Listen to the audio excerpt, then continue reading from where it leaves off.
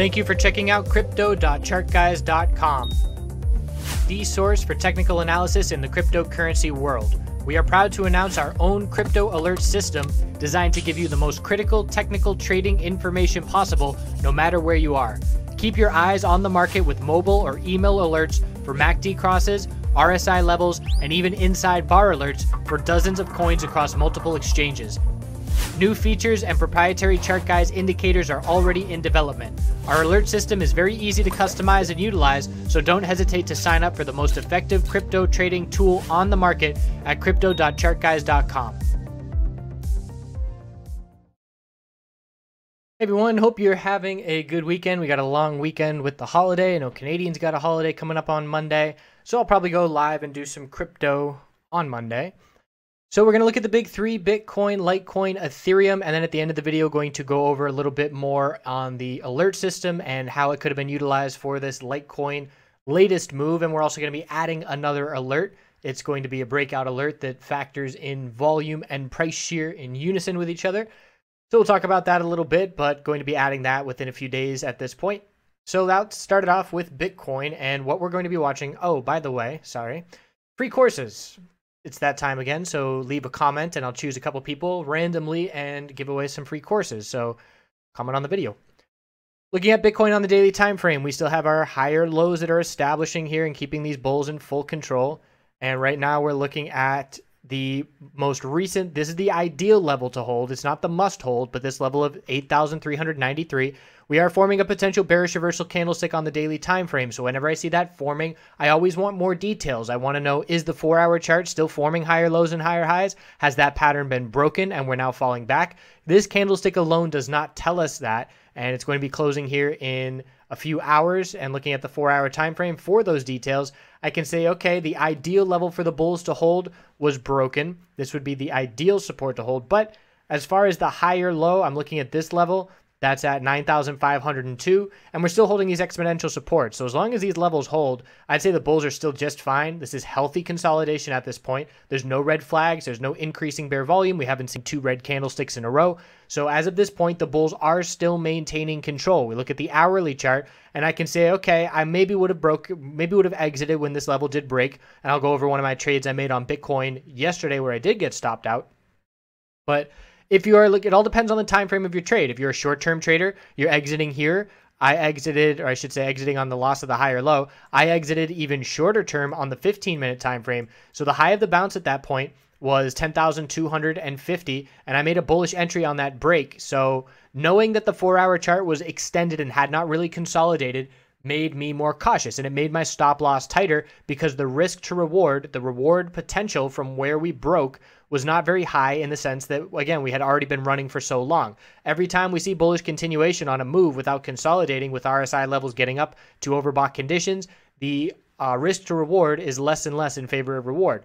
So I placed my stop loss on the 15-minute time frame right here, and I was very quickly stopped out. And it's a very small loss. It was a partial position. It was a $100 loss from my entry to where I exited here, and that allowed me to skip all this downside. Granted, the bulls came back a little bit, but even now, still far below. And look at this previous support acting as resistance right here.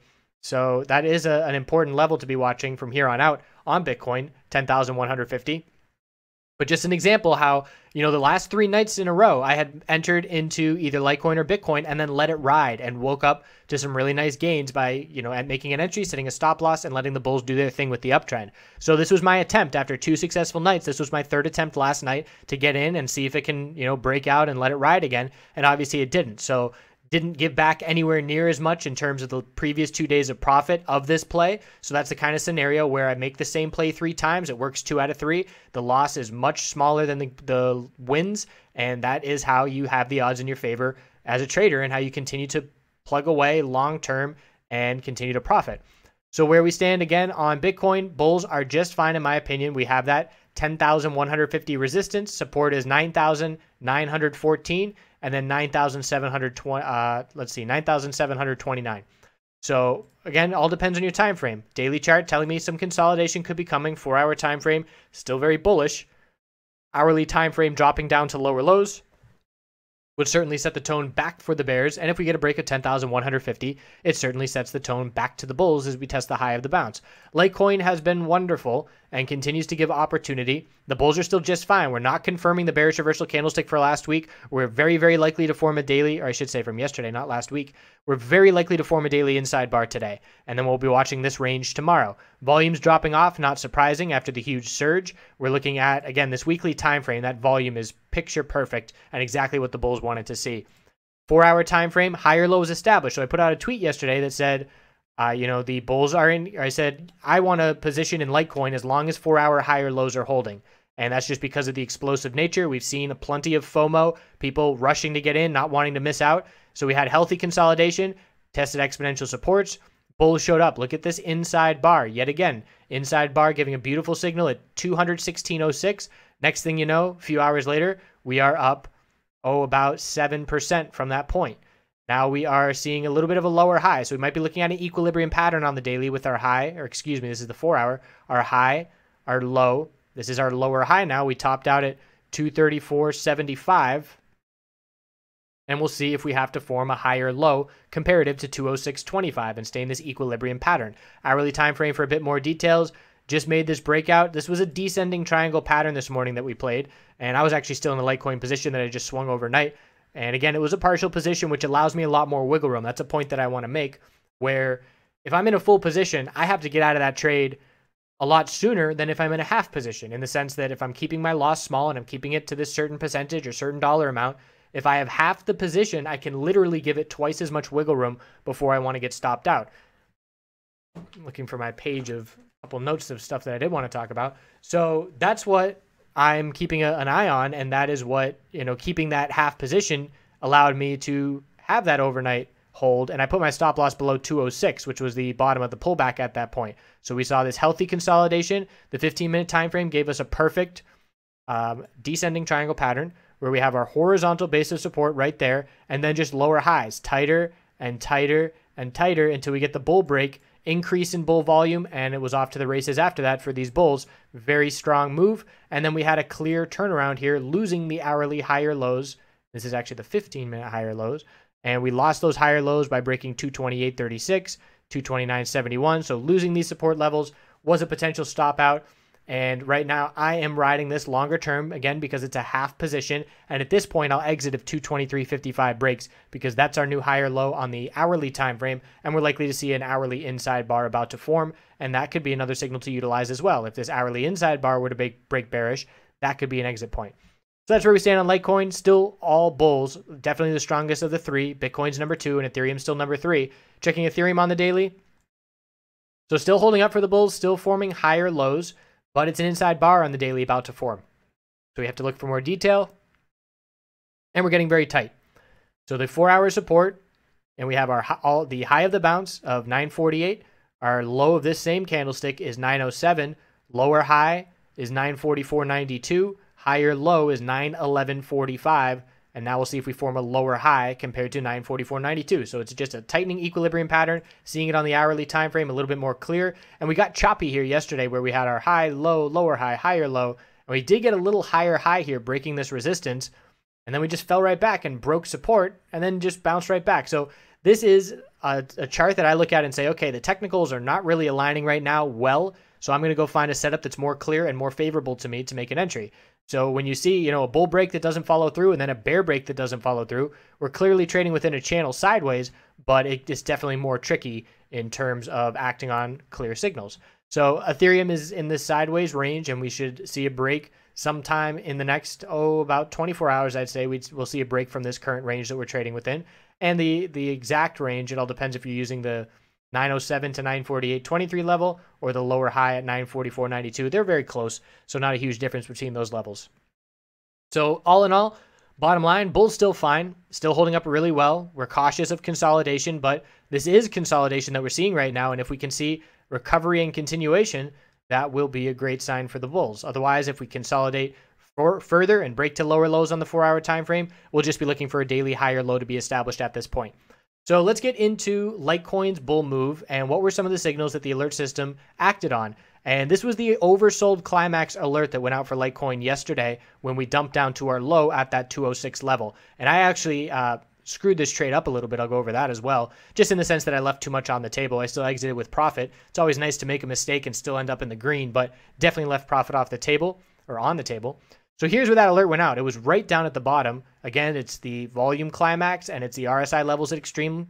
And then we had an overbought climax after the bull move today. And we did end up heading to, we saw that brief consolidation after the climax went out for a couple hours. We did get a bull break and looked like we were going to see continuation. But now at this point, because we did drop back down, we're trading right about here. So again, I will use the 15-minute overbought climax to take profit only if it's fitting within my game plan. It doesn't mean, when we get these alerts, we don't just randomly go in and, I shouldn't say randomly, but we don't just go in and blindly buy or sell. We look at the setup.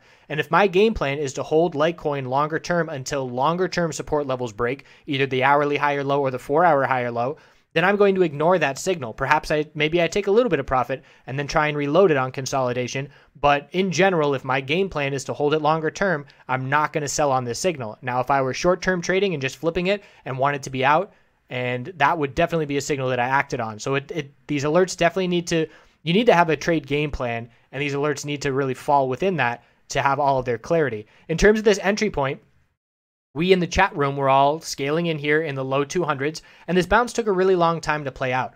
And Bitcoin was still seeing a little bit of weakness, and it was the correlation to Bitcoin where Bitcoin was not anywhere near oversold on the 15-minute time frame. So I was cautious on my entry into Litecoin because I actually talked about it in the video yesterday right before I signed off. Then we went to make that trade. So I was cautious because Bitcoin was not oversold yet, and because of that, it definitely influenced my decision to sell early, and I only ended up getting about $1 or $2 of profit on this move, which ended up being, a $15 move.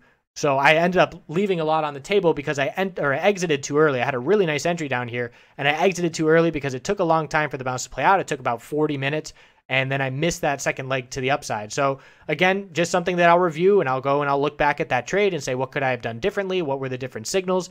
And all in all, very awesome to be able to keep your risk to reward and your risk management to the point where you can make a mistake and learn from that mistake and still be in the green or just suffering a small loss. So again, just to touch on this new indicator that's going to be coming out, it's going to be a breakout indicator. The price shear, oftentimes when that price shear can signal without a lot of volume behind it, it might not be the same kind of convincing signal where if we combine volume with that alert and we get that price shear and we get that volume spike in a certain amount of time, and that lets us know that the breakout is underway. And it can almost act as like a bit of confirmation because the price shear will signal first, because the price shear will set off without needing the volume to trigger the alert. So if you get a price shear and then you get a breakout shortly after that, okay, price shear conditions, but the volume's ramping up as well. So it's almost like that breakout indicator will be a confirmation of the price shear that it has some momentum behind it. So we'll do some videos in terms of little quick educational videos on how to use those alerts. We'll add those to the site. Really looking forward to the site upgrade just in terms of design and also the new features we're going to be adding to it in about a month's time. That'll be fun to do. And let's see if these Bitcoin and crypto bulls can stay strong overnight. Ethereum is really the clearest pattern on the 4-hour time frame in terms of just sideways tight range. So that's something to keep an eye on as well, because I'm always watching Ethereum with a bit of an extra eye at this point, because whenever, one of these names goes crazy, once it starts to cool off a little bit, there's a lot of profit and there's a lot of, bulls got the scent of blood and they want more, and they go for, they run multiple names, just taking turns doing it. So we'll see if Ethereum is going to get its turn in the limelight in the near future. I hope you all continue to do good things. Again, enjoy the long weekend. I will see you Monday. I'll see you every day. This is, we're an everyday kind of people. Have a great night.